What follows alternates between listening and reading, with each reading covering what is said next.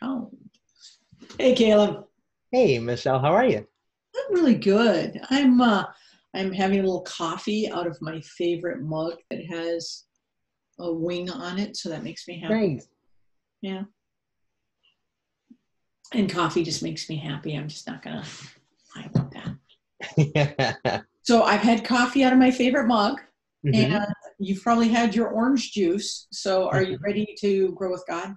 I'm so ready. Let's do some growing. I think that's a very good idea. So we have a gospel today, and I think it's my turn to read it. My turn to read it? Go for it. Very excited. Yeah. So this is from Matthew's gospel, and it's in the 14th chapter. hmm And this is the gospel for the week. When Jesus heard what happened to John, Jesus left in a boat, and he went to a lonely place by himself. But when the crowds heard about it, they followed him on foot from the towns. So when Jesus arrived, he saw a large crowd. He felt compassion for them and healed those who were sick. Late that afternoon, his followers came to Jesus and said, "No one lives in this place, and it's already late. Send those people away so they can go to towns and buy food for themselves." Jesus answered, "They don't need to go away. You give them something to eat." Jesus' followers answered, "But we only have 5 loaves of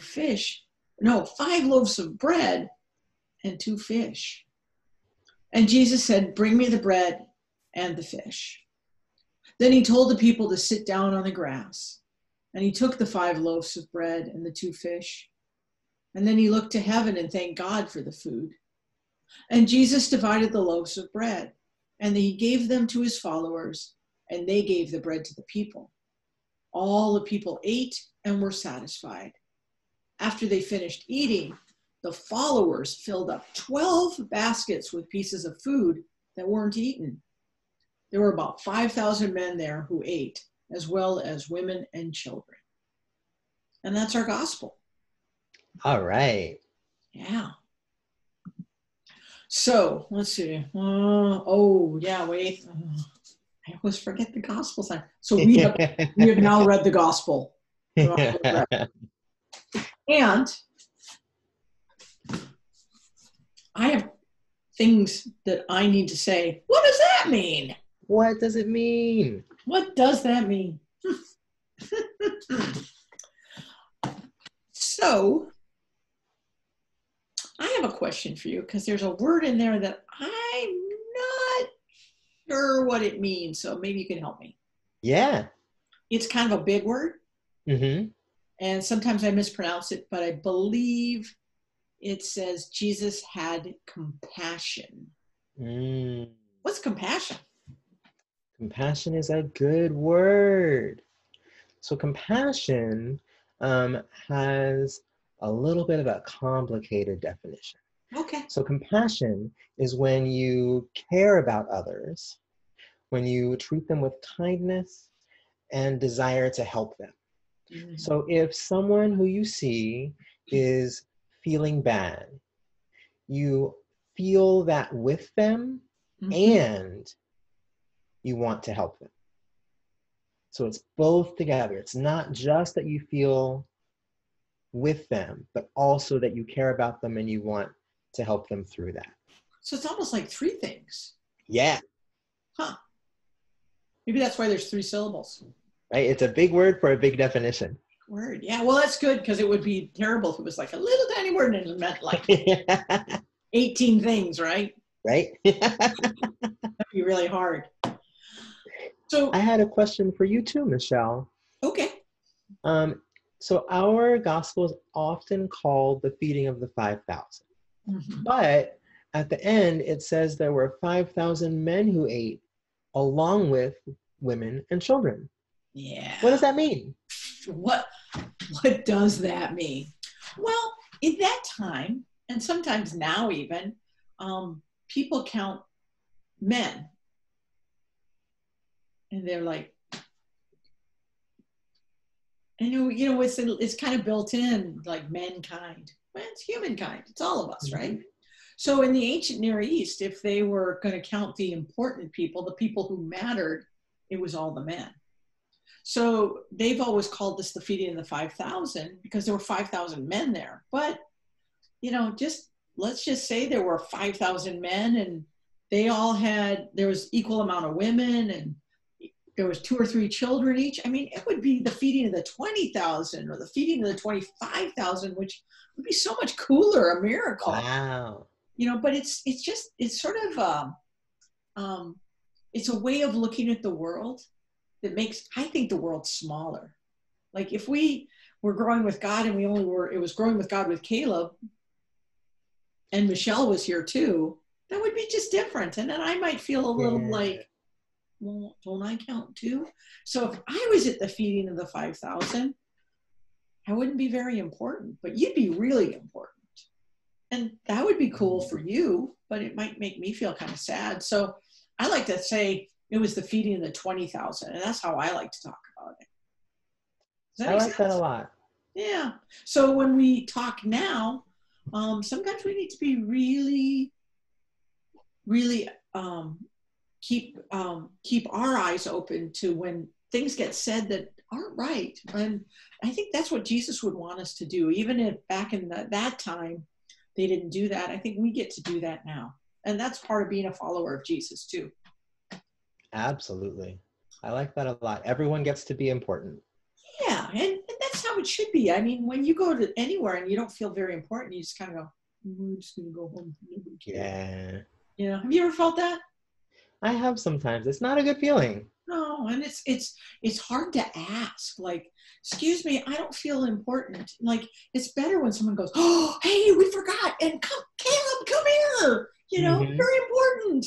So it's a good thing to remember, and that's what we should do as people who love each other and friends. So.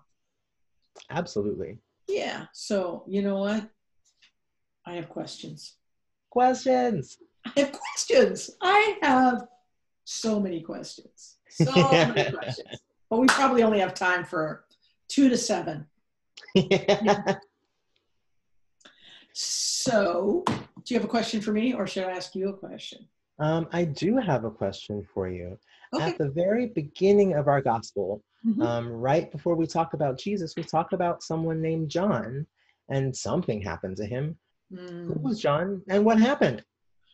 Questions. That's 2 questions alone, man. Right? Well, so if you read the story of Jesus, you know that he has a cousin, and his cousin's name is John. And John is really important to Jesus because John's mother and Jesus' mother found out they were pregnant right around the same time, right? So they've always grown up together. One's a little older. I think John's a little older than Jesus. And I don't know do you have cousins? I do. I have a lot of cousins. You have a lot of cousins? And is there a cousin that's really important to you because they kind of think the same, they've read the same books you've read, and they want to sort of do the same thing that you're doing? Right? So that's who John is to Jesus. So Jesus is going around and teaching people about God and hanging out with his friends and healing people and loving people. And his cousin John, well, he's going around and he's teaching people about God, and he's baptizing people.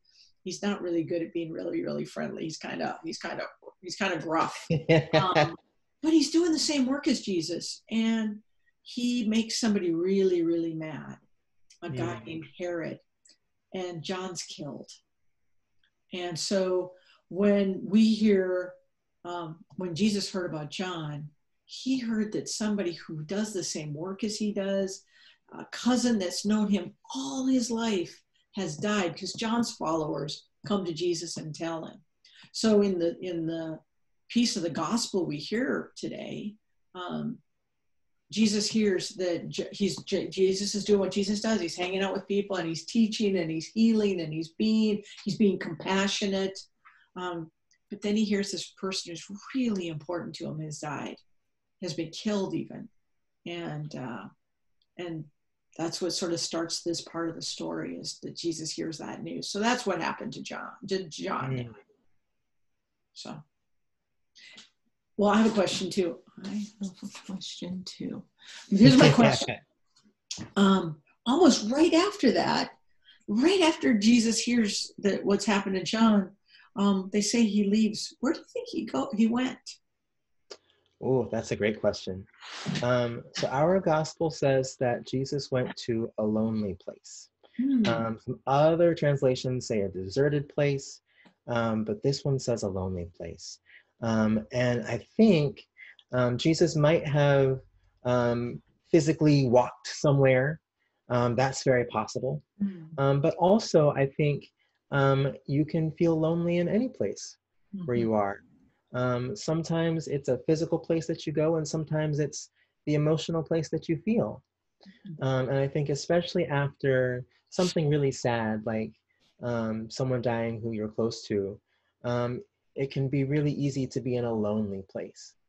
But what I really like about this story is that a couple things happen. First, the congregation of people still comes to Jesus. And I like to think that maybe some of them were there because they knew that he was in a lonely emotional place, and they were there to bring him some comfort. And God allowed them to be there and be that for him. And also, at the same time, God gives Jesus an opportunity to have compassion and to do work with the people who were there. I like to think that it was a God moment where some good things happened for Jesus and some good things happened for the people who were there as well. That even in the lonely place, God brought some joy. Yeah. So what I like the way you answered that question, it made me think, is that sometimes you can be in a lonely place and be really surrounded by lots and lots and lots of people. But it sounds kind of like God's there too, even if you can't feel it right in that moment. Absolutely. I like that. I like that. And next time I feel lonely. Do you ever feel lonely? I do. I do. I think everybody feels lonely sometimes. I'm glad God is always there, even when I'm feeling lonely. It helps me to feel a little bit better. Yeah. It's a really good story. This is a really good story. Right? Lots of stuff happening. So, you ready? Do you think we should pray now? I think we should pray now. That's good, because I have a sign and we shouldn't waste time. Let's pray. Let us Do you pray. mind if I pray this week, Michelle? I'm sorry? Do you mind if I pray this week? Oh, that would be awesome. I'd love it if you pray. All right. Let's pray. All right. Thank you, God, for being with us today. We thank you for all of the men and the women and the children who were with Jesus, the 20,000 or the 25,000 who were there and who were fed. We thank you that you are with us, even in a lonely place, and especially in a lonely place. We ask that we will feel you with us and continue to do the work that you have for us to do. In your name we pray. Amen. Amen. Wow. This really is, it felt really, really quick, but I learned a lot. Yeah, I grew. I think I grew too, man. Someday we're just going to have to get bigger computers because we'll have grown so big. Caleb, it was really nice to spend some time with you. Thank you. Thank you, Michelle, and I'll see you next week. You will see me next week. All right. See you later. Bye.